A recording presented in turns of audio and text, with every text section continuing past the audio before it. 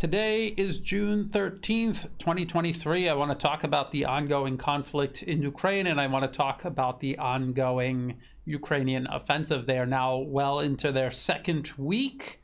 I want to start by looking at liveuamap.com. This is a pro-Ukrainian live map, so keep that in mind as we take a look at it. And as you can see, this is the Kherson and Zaporozhye area, and here we see Ukraine claiming to have made gains, but as you can see, these are mere dents in the security zone of the front line. They have not even reached anywhere close to the main lines of defense, which are layered and extend all the way to the coast and all the way to Crimea. There are multiple main defensive lines. Ukraine has not even reached the first. They're still in the security zone. And if you zoom in very, very closely, you will see that these are tiny, tiny little villages that they have taken. And these are villages that have changed hands several times over the last 2 weeks. That is where they are right now. And I just want to show you on this BBC article, Ukraine offensive, what will it take for military push to succeed? And you see even their map, this hatched line here. This is the security zone, and this is where the fighting is taking place, and they show these tiny villages that Ukraine claims to be holding, and you can see the whole rest of the territory Ukraine still has to punch through. Now, a lot of these areas along the front have already been evacuated, and we can go to articles like this from Reuters: frontline residents evacuated to Russian-controlled ports before expected counteroffensive. This was all the way back in May. This was over a month ago, and that is what Russia had done. They had moved everyone back away from the front line. They knew the offensive was going to take place. They knew these frontline villages would be under heavy artillery fire. They knew it would be part of the security zone, and it would be targeted by both sides, Russia mounting its mobile defense in the security zone and Ukraine trying to storm through it to reach the first line of Russian defenses. Now, going back to the live map, there is also fighting all along the front line in the Donbas region. And as I've said in my last update, there could be up to 2/3 worth of Ukrainian offensive potential still left. They are hitting these two areas, as you can see. They may bank on Russian reserves being sent to these areas, and they may feel that yet another area, including even in the Donbas, is now under-defended, and they might try to launch an offensive in that direction as well. We just have to wait and see. How's the Western media covering the offensive now that we're into the second week? What are they saying about the offensive? Let's start with this article from CNN. Ukraine loses 16 US-made armored vehicles, group says, but Kiev's forces still gain territory. When they say gain territory, they're talking about this handful of villages that they are holding at the moment in the security zone. What does CNN say? They say Ukraine has lost 16 US supplied armored vehicles in the past several days, according to open source intelligence analysis, as the country's military announced its forces had captured 3 villages from Russia in an offensive in the eastern Donetsk region. The 16 US Bradley infantry fighting vehicles, either destroyed or damaged and abandoned in recent days, represent almost 15% of the 109 that Washington has given Kiev, according to this open source intelligence website Oryx, which has been collecting visual evidence of military equipment losses in Ukraine since Russia's invasion began in February 24, 2022. Well, Oryx is a war propaganda outfit. They spread war propaganda. And one of the things that they are very quick to say when talking about Russian losses is that this is only the visual evidence that they have. If this is how much visual evidence they have, 16 lost Bradleys, then surely there are many, many more that they don't have visual evidence of, but have also been destroyed. Now, 16, that's more than a company's worth of these armored vehicles. 15% is probably more than 15%. They're talking about pictures. Let's go back to the article. They're talking about pictures like this, which I went over in my last update. These are Bradleys. This is a Bradley. That is a Bradley.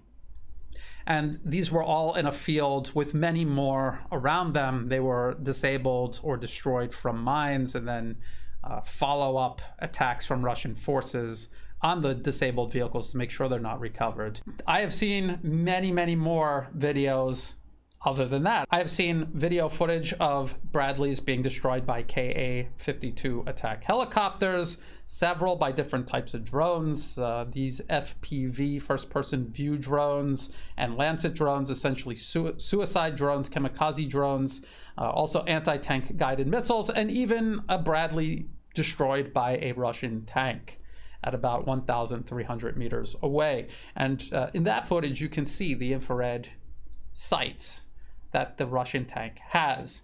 And Ukraine was attempting to storm a lot of Russian positions at nighttime, hoping that Russia simply didn't have night vision, which is something the US did during its invasions of Iraq, both Desert Storm and the 2003 invasion. Iraq did not have night vision, and they were able to destroy huge quantities of tanks without suffering any losses at all, because they had night vision, they had infrared, and the Iraqis didn't. Well, Russia has infrared, so that's not going to work this time. Clearly, it's not working this time.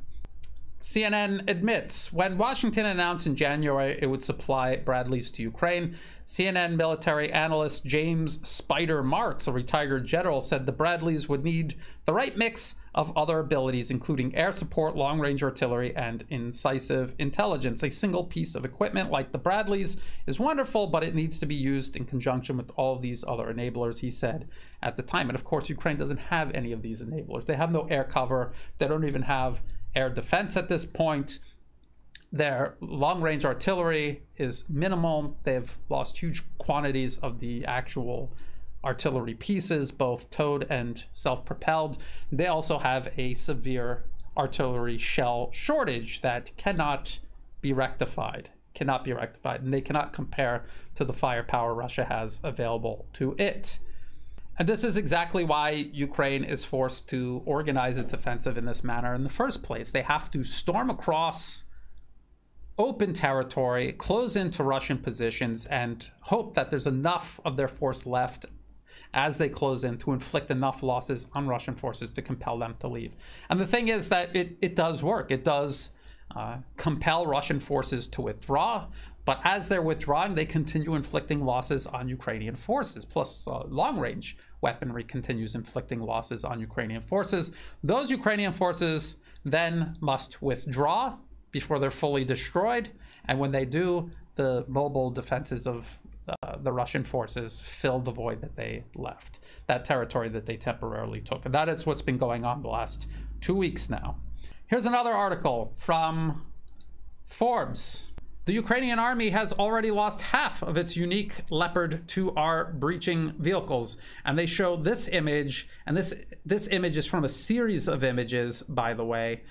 Here, Scott from Calibrated, I'll put the links to his Twitter and his YouTube channel in the video description below. You can see in this series of images, there's also Leopard 2 main battle tanks, Bradleys, and then as you go through the images, you see different types of breaching equipment, including these Leopard 2R vehicles. There's, I think, only 6 of them. 3 of them have been destroyed and are burning in this very picture here. And then just more destroyed equipment. And you see these pathways that they're trying to clear through the minefield. This is how they're trying to breach the security zone of Russian defenses, not even the first defense line. Here's what Forbes says: that engineers lost so many vehicles on or around Thursday doesn't mean the assault on Russian positions has failed yet. A frontal attack on enemy fortifications, a breach, is among the most difficult and potentially costliest operations in ground warfare. Even the best equipped, best trained armies expect to lose as much as half of the assault force during a successful breach. As it happens, the Ukrainian 47th Assault Brigade is just a week of hard fighting, has abandoned 3 of its 6 best breaching vehicles. It's Finnish-made Leopard 2Rs. Other confirmed Ukrainian losses include a Soviet-style IMR-2 engineering vehicle and an ex-German Bergpanzer, but also Leopard 2 main battle tanks, Bradleys, and I think I saw some Max Pro MRAPs in there as well. They have lost half just trying to breach the security zone. Again, they have not even reached the first defensive line, and there are multiple defensive lines. In my previous update, I went over the New York Times article from last December, last year. They have spent over 6 months, the Russians, building layered defenses from where the fighting is taking place right now all the way to the coast and all the way to Crimea. So if you've already lost half of, they talk about 3 brigades. They have 6 brigades left.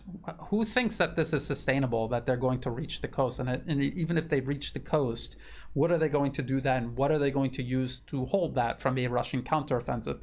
The whole reason they're making any progress at all is because Russian forces withdraw to avoid losing heavy casualties and losing large amounts of equipment. They fall back to avoid that. If they fall back all the way to the coast, it's because they want to preserve their fighting capacity while wearing down Ukrainian forces. We see Ukrainian forces clearly taking much heavier losses, as is expected during an offensive. This is what Forbes says about the total number of brigades that Ukraine has for this offensive. Ukraine stood up 9 new brigades with American and European equipment and assigned all of them to the 2023 counteroffensive. So far, just 3. 33rd Mechanized Brigade, 47th Assault Brigade, and 37th Marine Brigade have joined the fight. The 6 other new brigades, including units with ex-Polish PT-91 tanks, which is like a T-72 variant, ex-British Challenger 2 tanks, which they have a very small number of, and they are no more capable than these Leopard 2s that are burning in heaps on the battlefield right now, and ex-American Stryker infantry fighting vehicles. These Strykers are even more lightly armored than the Bradley, less survivable, and because they're wheeled, will have other unique problems that a tracked vehicle will not have, trying to cross some of these obstacles and just the terrain itself. Apparently are waiting for the lead brigades to open gaps in Russian lines, at which point they'll attack and exploit the gaps, which, okay, great. You breach the security zone, you've got this gap, you exploit it, then these 6 of 9 brigades are going to run into the first several defensive lines, and the exact same thing is going to happen to them. This is how Russia has been waging this entire conflict. This is why Ukraine is running out of equipment and manpower and ammunition. This is why Russia isn't. They have a greater military-industrial output than Ukraine and its Western sponsors.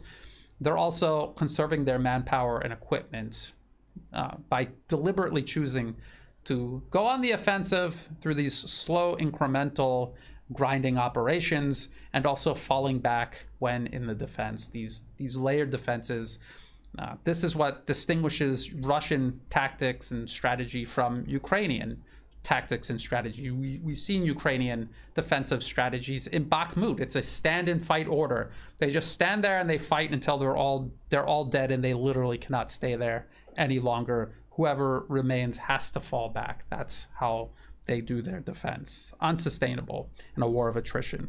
And this war of attrition, this idea of a war of attrition, this is even mentioned in this BBC article. This is the one that I referenced earlier in the video. Ukraine offensive, what will it take for military push to succeed? Further down in the article it says, Russia as the vastly bigger country can draw on more resources than Ukraine. And surely the people at the BBC realize that it's not just Ukraine, it's also Ukraine's Western sponsors. President Vladimir Putin, who started this war in the first place, knows that if he can only wear down the Ukrainians into a stalemate that drags on into next year, then there is a chance that the US and other allies will tire of supporting this expensive war effort and start to pressure Kiev to reach a ceasefire compromise. It's not even a matter of expense. The West doesn't care about how expensive it is. The real problem is they are literally running out of weapons and ammunition to give to Ukraine to continue this conflict. Speaking of giving Ukraine more weapons, as I normally do when the Department of Defense announces a new security assistance package for Ukraine. I go over it item by item. It just so happens that Voice of America here, which is U.S.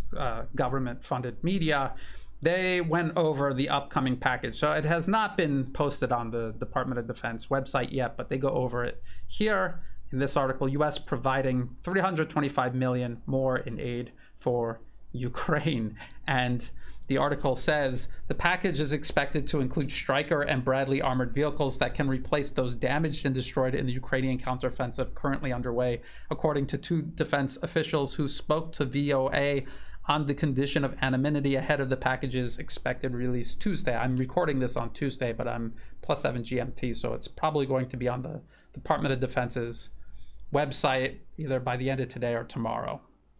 Sometime tomorrow.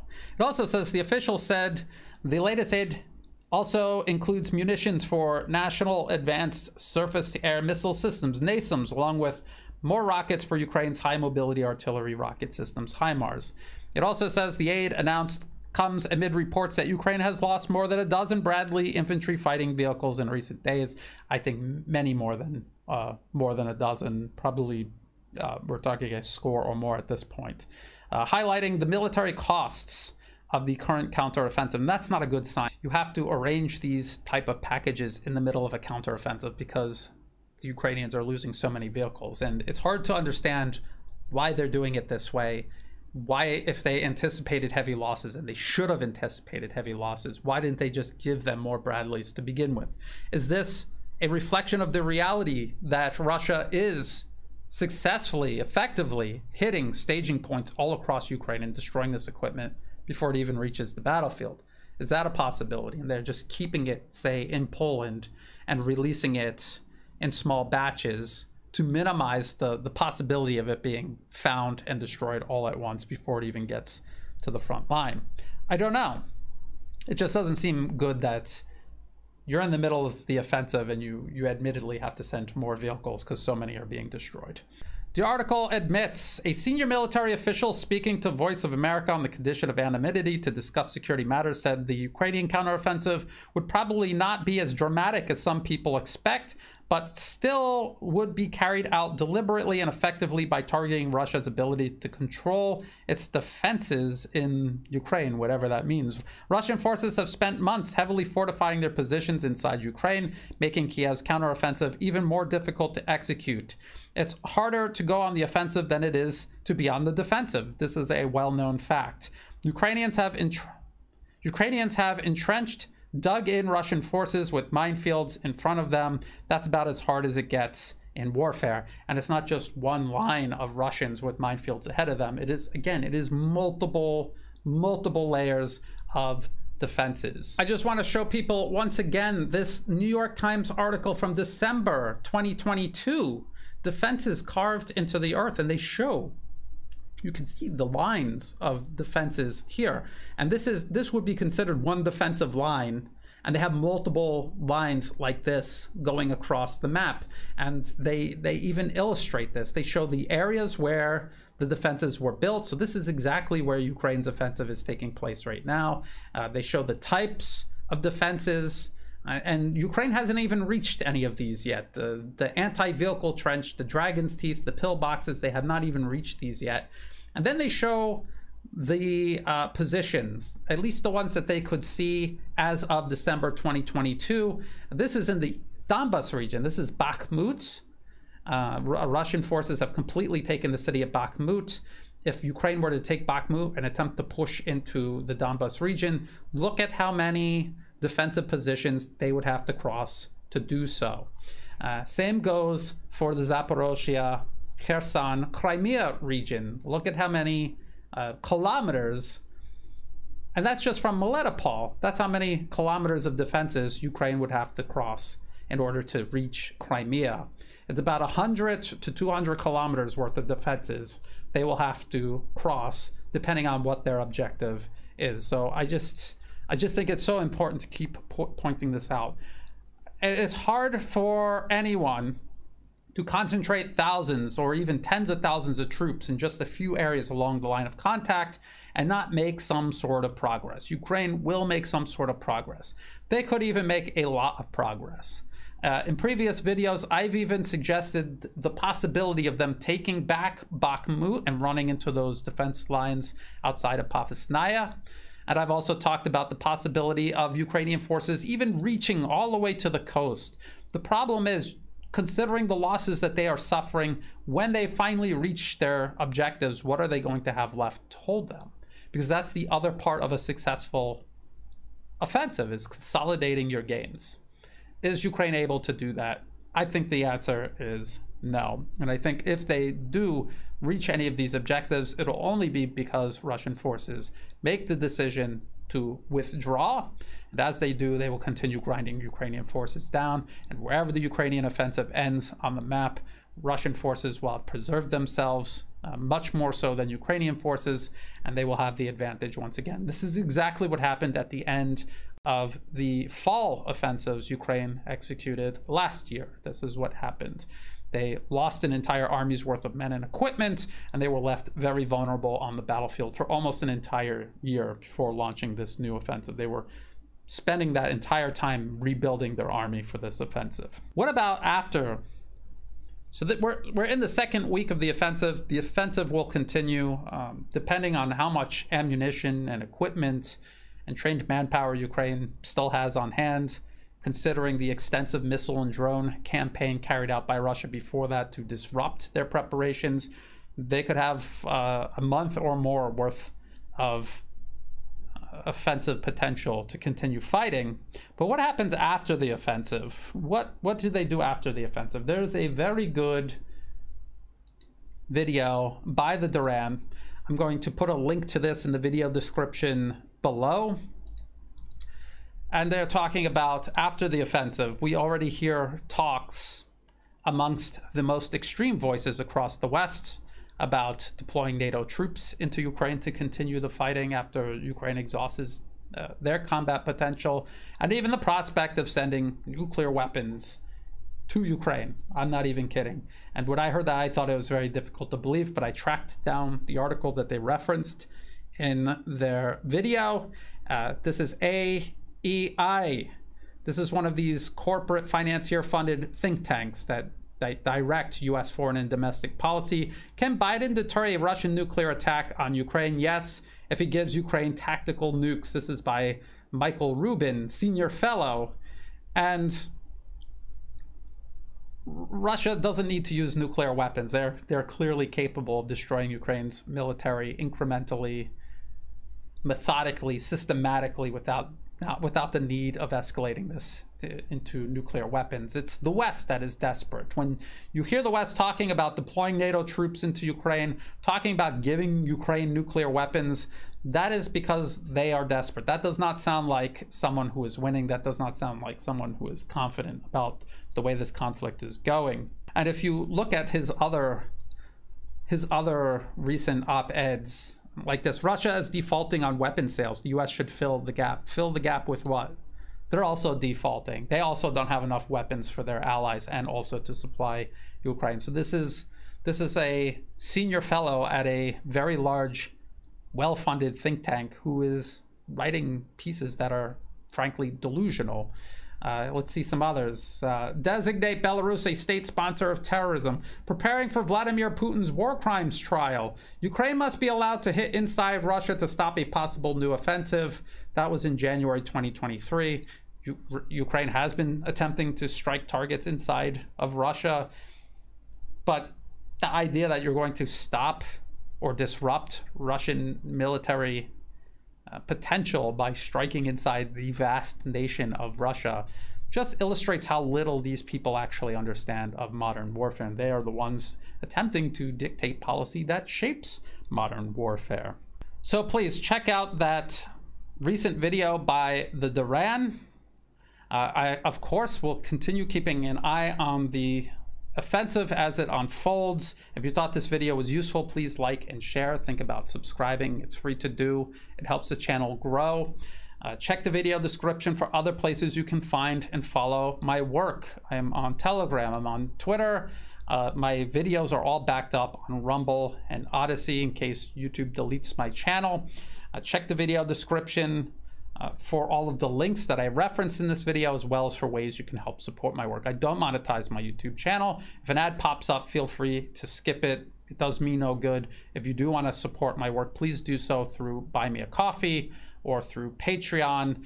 Whether you're giving one-time donations or month-to-month donations, or even if you're just sharing my work with others, it's all greatly appreciated. It is what makes this work possible, so thank you. And as always, thank you for watching.